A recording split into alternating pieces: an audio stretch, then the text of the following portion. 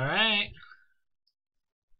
welcome everybody to Workshop 4, our makeup Workshop 4. So first thing, I guess we have some announcements here. We're having a Ram Ride fundraiser for the CSU IEEE Student Club on January 23rd. We need drivers and navigators.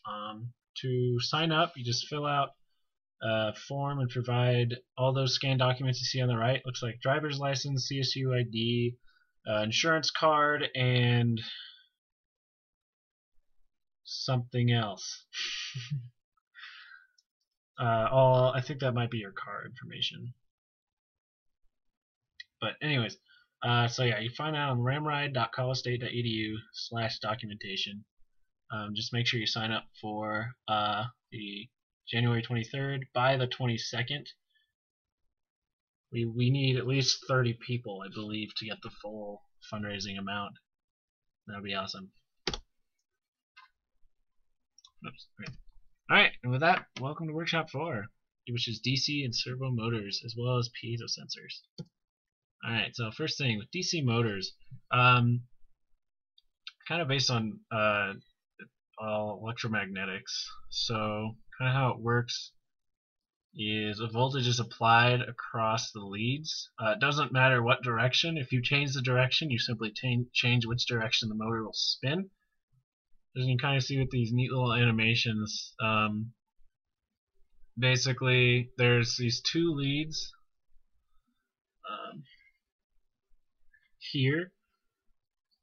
So once they come in contact with the voltage you apply across it, it sort of turns on the magnet one direction, and then see there's that little brake that keeps spinning around. So as it crosses that brake, it basically switches the polarity so it can continue to rotate instead of just stay stuck in between there like it's trying to get to, but it never actually gets there.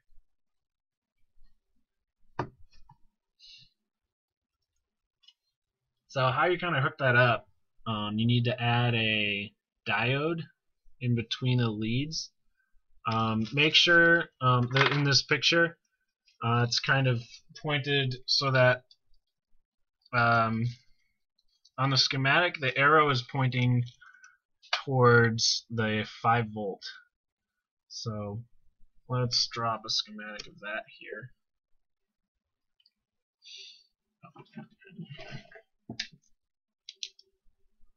So basically, you want the diode to be in such a direction so that if there's a higher, if for whatever reason there's so the DC motor kind of gives a kickback voltage, or it's called kickback EMF once you stop running it, and this diode protects the Arduino from that kickback EMF.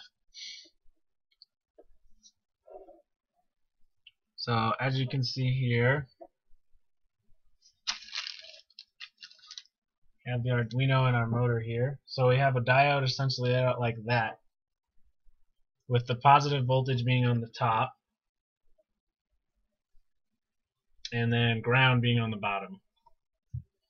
So that way, when the motor stops and it gives that kickback EMF, that current can safely flow through the diode kind of back into the top of the motor so that it doesn't go into the Arduino and damage it.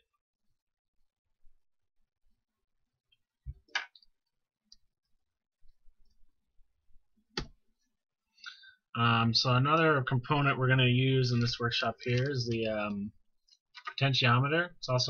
It's basically just a variable resistor. What it is between pins 1 and 3 here. It's just 10 kiloohms on the one we have. It can be different depending on which one you get. And when you turn the knob, it basically moves a contact between the two, and then that contact is connected to pin 2. So it essentially lets you change the resistance between pins 1 and 2, or 2 and 3, by adjusting that knob. So as you turn the knob, the resistance between 1 and 2 can either shrink, and then at the same time, the resistance between 2 and 3 will do the opposite. It'll grow. Or if you spin it the other way, then R2 will go down and this one will get bigger. And it basically acts as a voltage divider that you can control by turning the knob.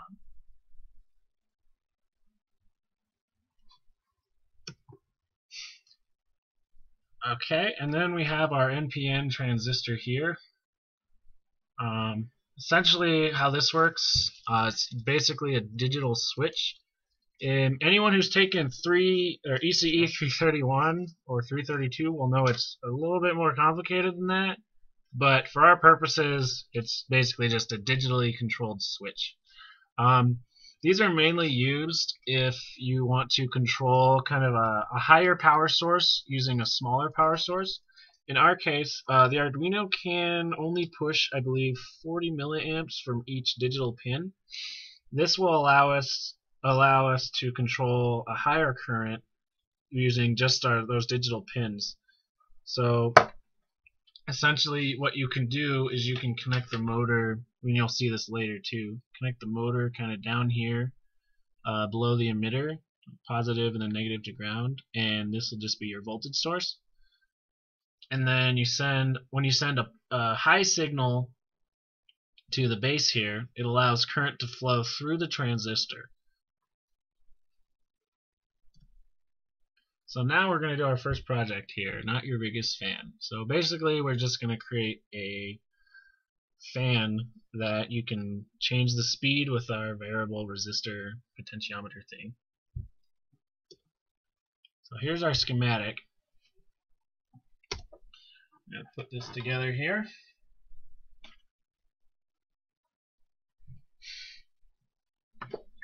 You can explain it while I... Yeah, so basically, ignore this P. Oh, before I forget, so when you're looking up components to put on here, note that the NPN transistor looks exactly like the TMP36 temperature sensor.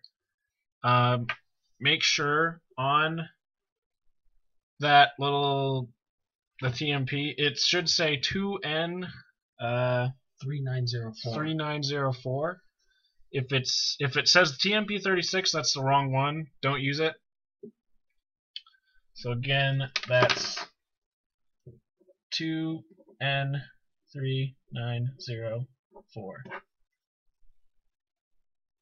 Can you read that? Yes. Okay, cool.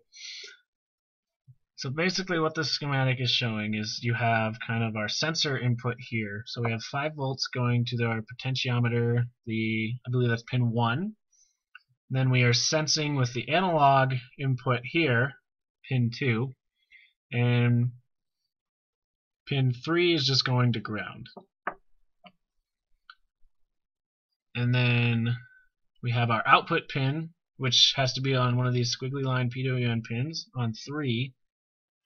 That's connected to the middle. Got a pair of needle nose pliers. I got. Oh yeah. It's connected to the middle pin on that NPN transistor. It's a little bit confusing in this. And make sure on the rightmost. This is with the flat side facing towards you in this. So the flat side of the NPN transistor is facing towards you. Connect the rightmost pin to 5 volts. That'll be our voltage source. And the leftmost pin goes to one of the leads of the motor. In this case, this is the higher voltage pin, I guess, on our motor, which we're making it red. It's green in the schematic. It doesn't really matter. It more just changes what direction it goes. And then you want to make sure you have this diode, the EMF protecting diode here, with the line towards the NPN connected wire of the motor. And if you notice real quick, what I'm just doing with the pliers and the potentiometer is I'm just using a pair of needle nose pliers to bend some green wires into a hook so that I can attach them to the terminals of the potentiometer. Yes. So they can then be put into the breadboard. These weren't very breadboard friendly potentiometers, but they work pretty well. And then, of course, the other end of the motor connects to ground. So this end of the diode, motor, and the potentiometer all connect to ground there.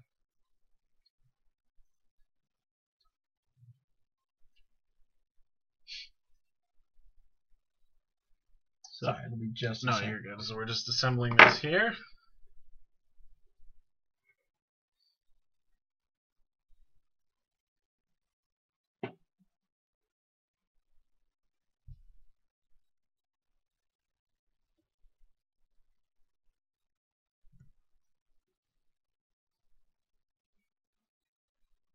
Oop. There's Okay. that. Need to get this out.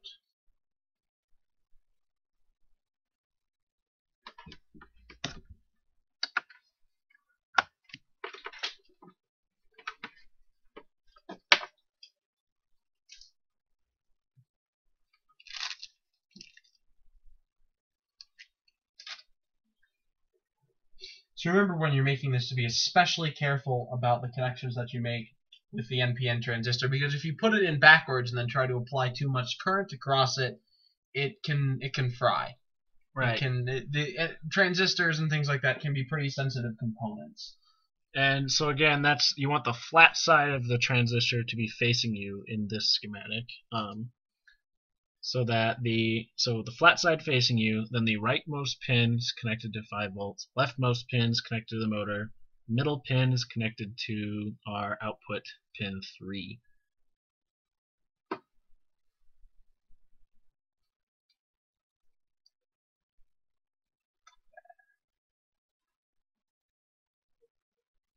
We got pin 3 going to the center pin on the NPN.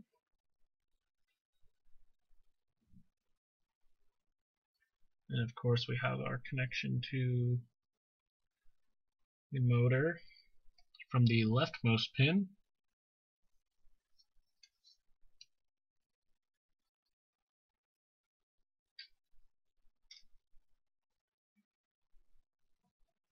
And then the rightmost pin is going to connect to 5 volts. Now I'm just putting it into the same rail as the potentiometer because they all go to the Arduino's 5 volt supply. Wait a minute. I believe this one goes to ground. Yes, it does. There. So many wires. Oh, and before we forget, let me grab the tape so we can tape the end of the motor so you can see it move.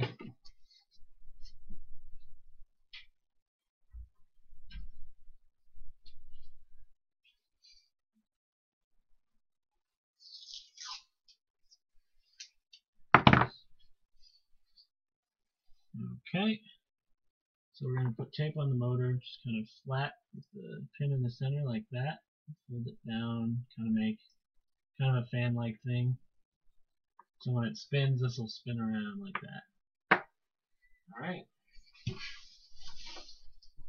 Okay, and that should be all connected up. Make sure, especially when working with semiconductor components like transistors, to always double check your circuits before you plug them in. Or you plug them in and render them useless because it is connected incorrectly. Yes. Alright, so now we're going to go into the code. And we have, so this is just, so far we just kind of defined you define them pins, which of course we have the output for the motor and input for our reference voltage from the potentiometer. And then we have to define them as outputs and inputs, and then we'll start with writing a 0 to the motor so that it does not spin. And then you see this is kind of the same code with the void loop added. For our loop, we just want to read in our input, and then we simply send it to the output. And if you notice here, so we read in our input as an integer, and then we send it straight out, dividing it by 4. This is, of course, because our analog write can have a max of 255, value of 255, 0 to 255, and our in value is a 10-bit, so it can be anything from 0 to 20 or 10 1023. And of course, if you divide 1023 by 4, you get slightly less than 255. And that works for us. So you're essentially converting a 10-bit number to an 8-bit resolution.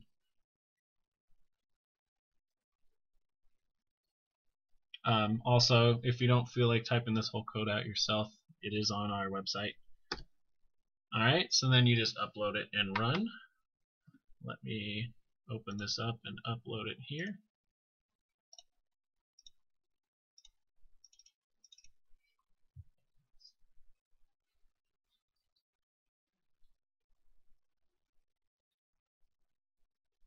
Alright, so we want, of course, the Arduino Uno, COM3, and upload.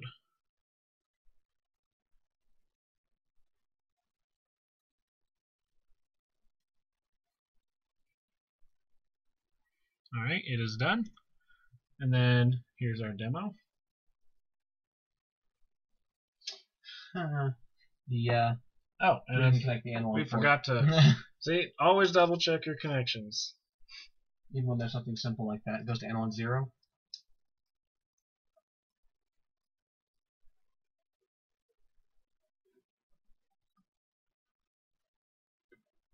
Okay.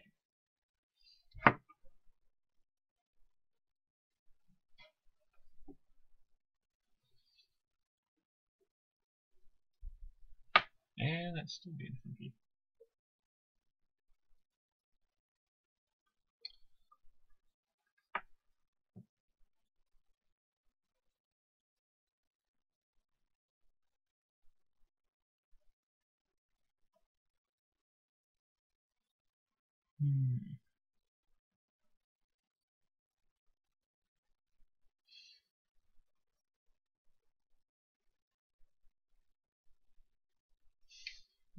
Well, we seem to be experiencing technical difficulties. There it is.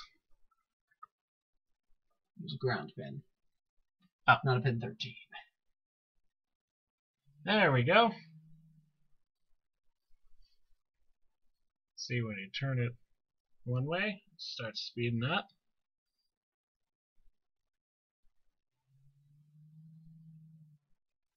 Then you turn it back down, slows down. Yay!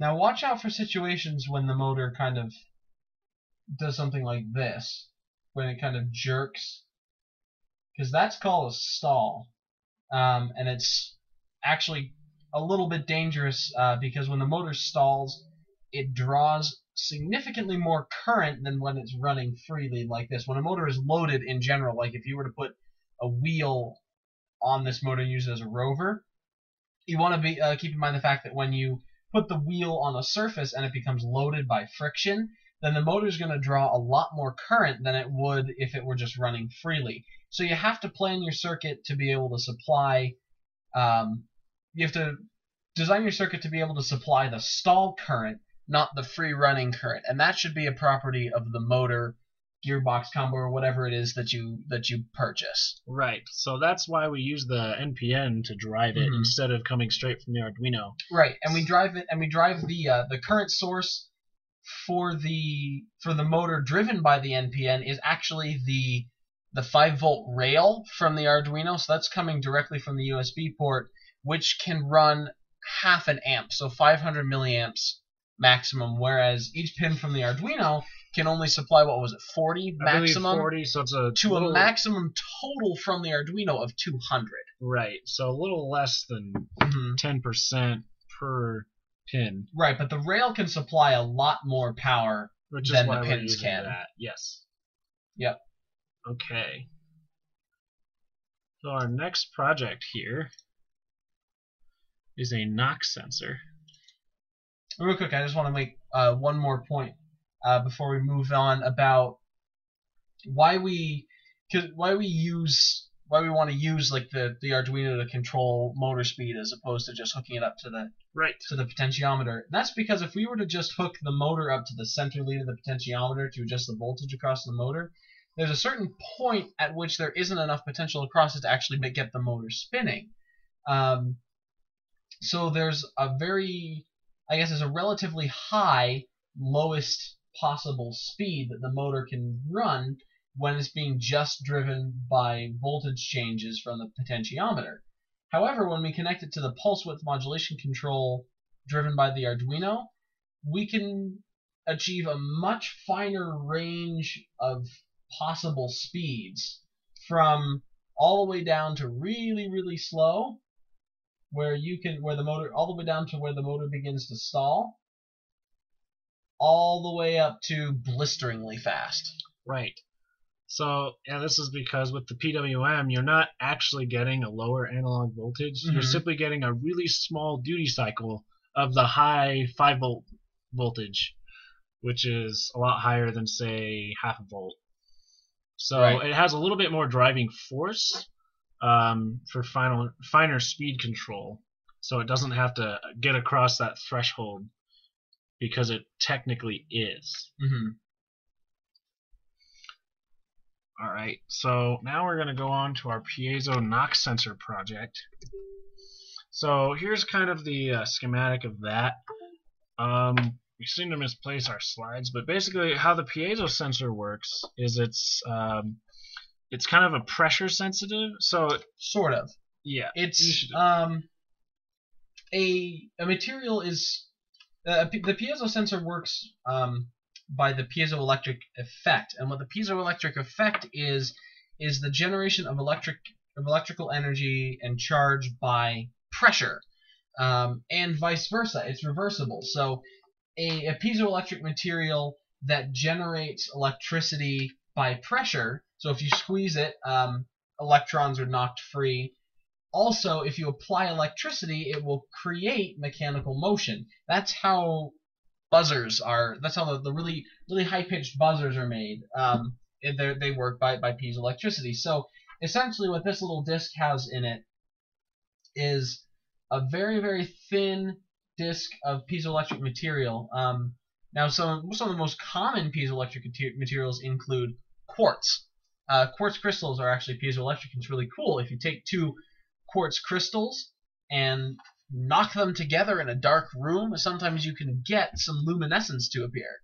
So spark. Yeah, a little spark, because when you knock them together, you create mechanical stress, which in turn knocks some electrons free, which energizes the crystal around it and creates some light that you can see. I'm not entirely sure what the material is inside this, but it works quite well.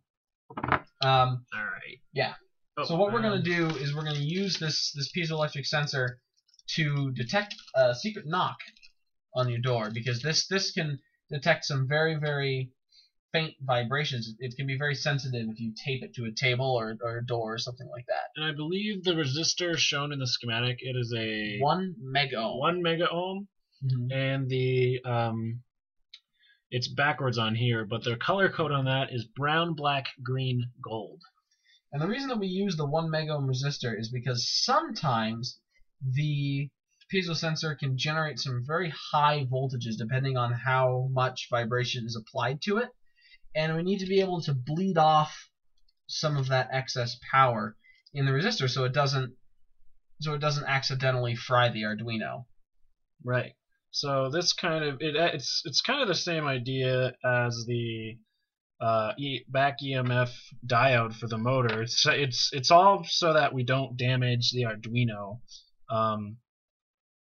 If all these excess voltages and things try to come back through it, this prevents that, because instead of going back to the Arduino, it'll go through the resistor. So it's ground. We have our analog input.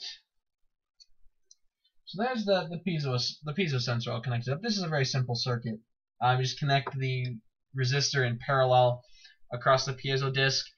Pay attention to the polarity of the sensor, because it is actually polarized. Red is positive, so that goes to your analog input. I'm not on the screen now. All right. A little bit. The red is positive, so that goes to the analog input, and the blue is negative, so that is connected to ground. And now we're going to set up the servo, which I'm going to run and grab because it's in my other bag.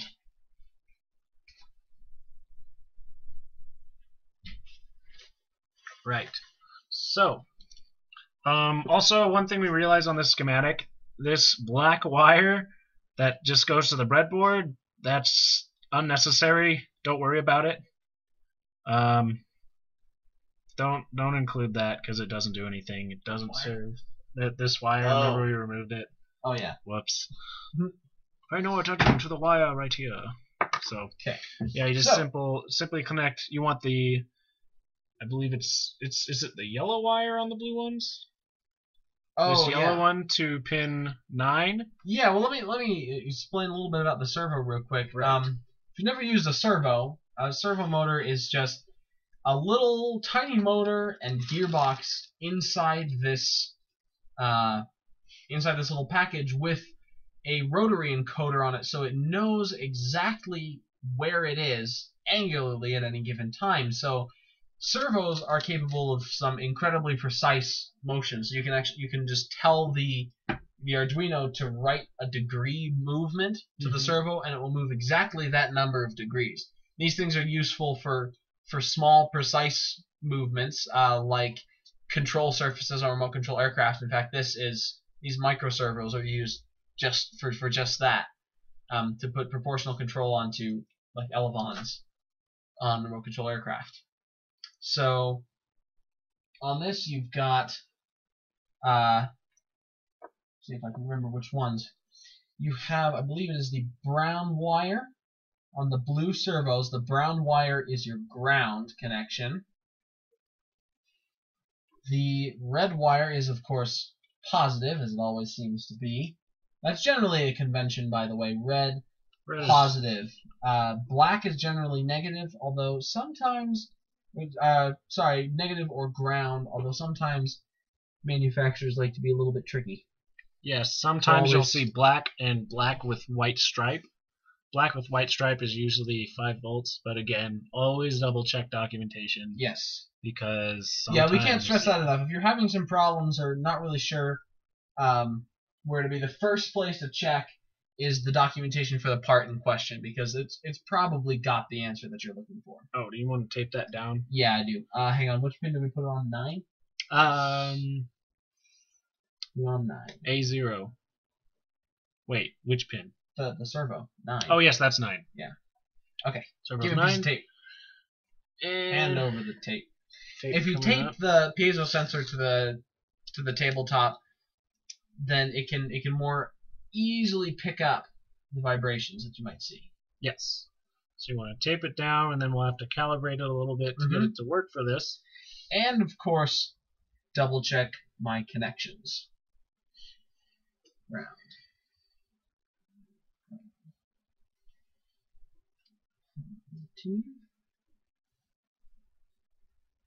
Signal. Okay. Okay. Should be okay. Should be okay. One other thing to note is that we had some issues. Though some of you might have these black servos. We had some issues with getting the black servos work quite right with this project. So just be a little conscious of that. And then as far as the code, we suggest that you go ahead and download it, since it is quite a bit extensive. You've got this up in the way still. Right. So we're just gonna go. We suggest that you download the code from our website and follow along as we go over a couple important things. Let me change the view so it's easier to see. 16, sure. Go. Okay. Perfect. So. Okay, so the first thing right up at the top, even up in the very first line, that include. This is the first time that we've used a library in our code. Now, a library is just a collection of external methods and structs and other things that somebody else has written that you can then use in your project without having to write it yourself. In this case, the Arduino people have written a library of functions that basically that encompasses most basic servo motor operations. So you don't have to write it yourself, which is very, very nice. So you can either go to, I think it's Sketch import library. If you want to just pull that up real quick to make sure. Yeah, sketch, Yep, import sketch, library, import library, and then you can select servo, Mhm. which is the one we have here. Yep. If you click that, it should add this include statement to your code. Yep, and there are several. If you want to know how to import your own library, one that you found online, there are several tutorials for doing that. The main one is the best, and it's on the Arduino website. Right. And it's, yeah, usually any library you get, it's just a standard C header file. As you can see here, it's the servo.h, which is a C header file. Okay.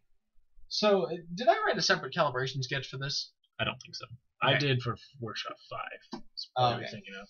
Okay, so we're just going to go through this a little by little. So these first few lines, the first 3 are define statements. So we talked about those before. How using a define statement essentially every time it's a pre-compile or it's a compiler directive. So as the compiler is parsing your code, every time it sees LED pin, it replaces it with 13.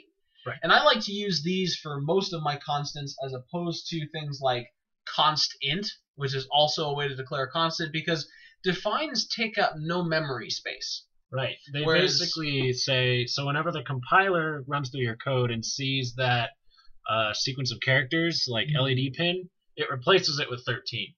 So it doesn't have to stick anything in memory, unlike a const int, when your code is actually running. Right. Which, while none of the projects that we've done so far have memory issues, it does end up happening, especially when you're dealing with large amounts of data. So the next of course is our variables that we're looking at. Just simple like that. Int sensor reading, servo. Now you'll notice that the servo is declared as a servo type, and that's the type of the library that we imported. So that's very important, that your servo is of type servo. And as it says in the comments, in this servo library, a maximum of 8 can be declared. So we're only using 1.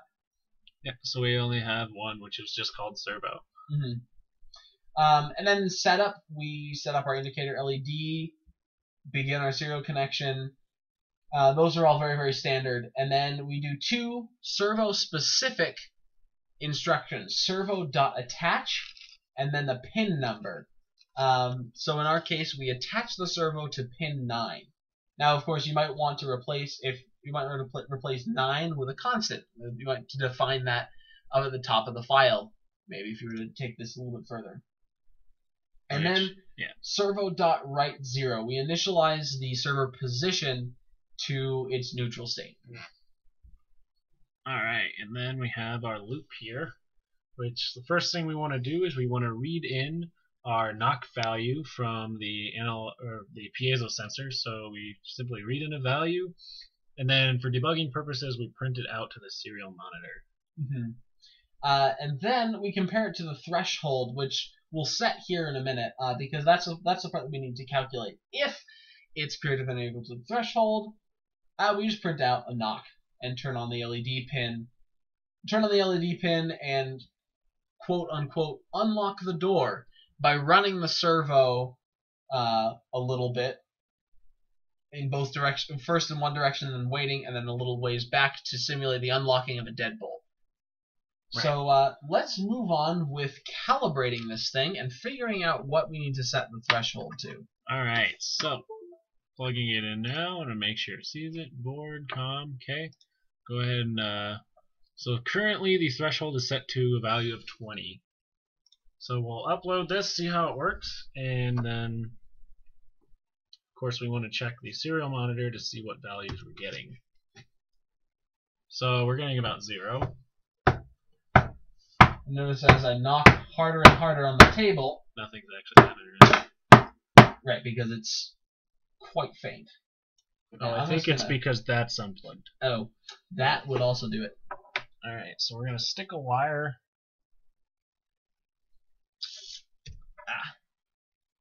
I'm going to stick a wire here to kind of hold that in place. Okay. And then this isn't really in there. Oh, is it? Yeah, it's there. Barely. Let's just stick another one in there. Stick a wire here to kind of hold these little tiny wires. What we're doing, I know place. it's a little bit difficult to see. What we're doing is we're taking the little tiny wires that come off the piezo sensor and wedging them into the holes in the breadboard by sticking another wire in between them. So, watch the output now. You can see it jump, and there it goes. On a hard knock, it detects a knock. So it looks like our threshold is actually set to a pretty good value, because I can knock on the desk at a fairly brisk knock. It's not quiet. It can be quiet, and then boom. Yeah. So it goes pretty well. Yeah, I think that's pretty much the end of that. That's the workshop. So this, of course, it just notices when there is a knock, which, as you might expect, is not particularly secure. somebody could just knock on your door and open it. Mm-hmm. And that's what our challenge is to create a system that will detect a secret knock. Now, the challenge code is up on our website, but we encourage you to try this before you actually look at the challenge code. We encourage you to try it on your own. And a little hint I did is to listen for the first first listen for the first knock. And then, once you've heard the first knock, then you can begin timing the intervals between each knock and store them in an array and maybe compare that to an array of the known times between your secret lock.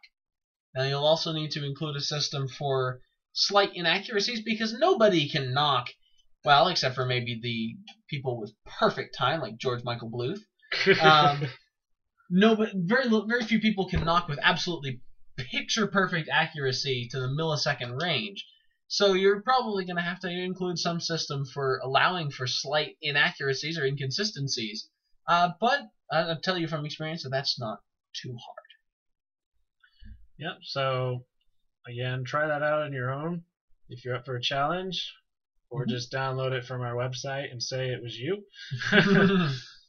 And this has been our workshop for makeup. We will update the PowerPoint.